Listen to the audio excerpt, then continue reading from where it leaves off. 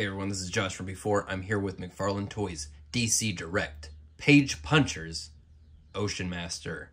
You know, I passed on that first Ocean Master a while back. I'm glad I did because this is much more in line with what I would want from a figure. And you probably know by now that my personal DC enthusiasm does drop off quite a bit once we get outside of Batman stuff. So it's not that I was dying to have an Ocean Master figure, but when it looks like this, there's no way I'm passing up on that.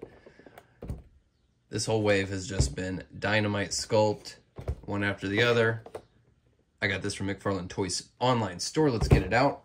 Of course, all the Page Punchers figures come with the black hockey puck stand, trading card, and Aquaman #1 comic book. This one featuring Ocean Master artwork. All right, here we go. As with the rest of the wave, just dynamite sculpt. All these different textures, just really incredibly rendered and just amusing to look at. You know, these shoulder pads that look like crab shell. You know what I mean? They look like you're at Red Lobster, you're about to crack open some crab legs. Growth, barnacles kind of clinging to it. Fish scale texture down here. The texture of the pants here. What do we think that they're going for with this texture? It's not really shark skin. It's something. It's more crab-like, lobster-like little details, you know, with the ridges. You can see these are nice and soft. Man, this cape has got these ripples in it, like it's a little bit weightless maybe, you know, underwater. It's not totally hanging. It's maybe floaty. And the face, this mask is just wonderful. He's got this fishy mohawk, looks like a fin. His mouth even looks almost like kind of bass-like, you know, like fish-like. The scales on the neck, man. Even like the clasps of his cape look like, they look kind of like barnacles, you know what I mean? Like growths, sort of calcified on there. It's just, it's awesome, man. It looks like a lobster. Love it, love it. Like I said, do I need an Ocean Master?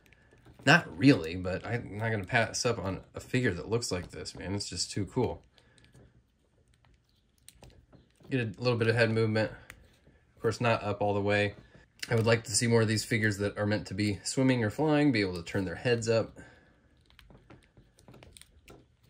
There's tons of room in this butterfly area here. And of course, texture on this bushing piece here. His crab claw shoulder pads move up a little bit when you lift his arms. He's got a little bit of movement here at the torso. He's getting a little bit of crunch coming in at the waist and at the, not much at the diaphragm. It's mostly coming from the waist. Great side to side. Great up for swimming. That makes up for that head not looking up, because, yeah, I'm going to be wanting to put these guys on flight stands in battles. The legs aren't maybe moving as much, at least forward and back. You'll get some from the sides, and these move out of the way just fine, but it's really the way that the pelvis is cut. Double knees are great. Man, just love all the details, right? Even this fin sticking out of the back. Just impeccable sculpt. He's got the sculpted ball joint ankle here. A lot of movement. Maybe this almost feels a little loose compared to this one. It's got some tighter action. Wrists are lightly sculpted ball joints as well, and are tucked up well under those gauntlets and still have a ton of range. And just, man, look at all these fins. Out of the box, he's got 2 accessory holding grip hands, but he also comes with these 2 fantastic gesture hands. They are mirrored, or chiral, if you will, versions of the same hand, but they look excellent. And almost everybody in this wave has a trident. This might be the best of them all. It's got these spiky chains hanging from the middle here. They're hit with some darker paint, so there's some nice contrast against the gold of everything else.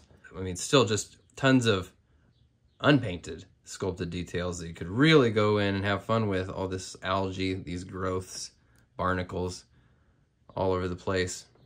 Just have a field day painting all this stuff. And asymmetrical points. It's not perfectly shaped. It's a little bit irregular. It's got a little more personality. The fingers here do have a decent amount of give to them, so it should be easy enough to get this into the hand of this guy. Yeah, see, this is where he really comes to life, and while the figure is really great looking, when he's just standing there, he feels a little wooden, but when you get him sort of posed like this, and he's devoting full time to floating under the sea, it really takes on very expressive and imposing sort of presence. I love it. The color scheme, maybe not my favorite. I tend to not like navy. I just think it just is too dark. I appreciate they were going with kind of a matte look, not super glossy. And of course, I don't like when they just do the bare plastic for what is meant to be metallic pieces. But like Aquaman's brassy armor, they're doing this thing where it's deliberately marbled, so it looks like it's got a little bit more depth in there, more of a patina. It's a little bit better, but it's definitely not as nice as it would be if it were painted. And now here with the rest of this Page Punchers wave, and there's just no question that this is one of the best looking waves that we have seen from McFarlane in their entire DC run. Each of them very unique while still kind of maintaining a cohesive sort of grouping here. There's not a bad figure in this whole bunch. I would easily recommend any one of them. And like I said, not a super enthusiastic fan of Aquaman and his merry men, but these are can't miss figures for me, and I'm gonna find shelf space for a lot of them. And you know, it's been a minute since I've done some of the posing short videos. I can't wait to find some really cool poses. All these trident battles. This is gonna make for some fun posing. They're underwater, so you get to put them in flight stands and stuff. So they're going to be delivering in the fun factor for me. That is all I got for this Aquaman Page Punchers wave. It's definitely shipping now from McFarlane Toy Store. People are finding them in stores here and there. Be on the lookout if you want to get them. And I will talk to you all next time. Thanks for watching. Bye.